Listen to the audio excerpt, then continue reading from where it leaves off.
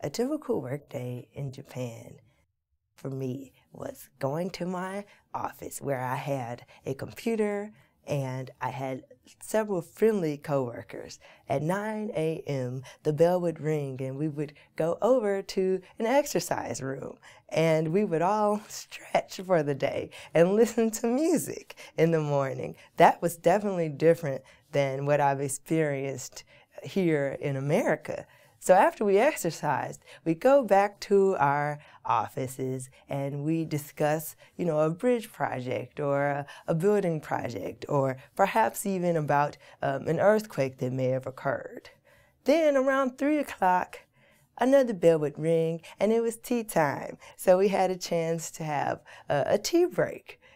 The people in my office spoke primarily Japanese.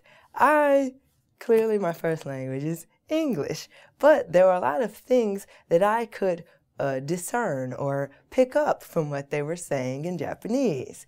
Why? Because of body language and a lot of the language I had also studied, before I got there. There's also one thing important about engineering.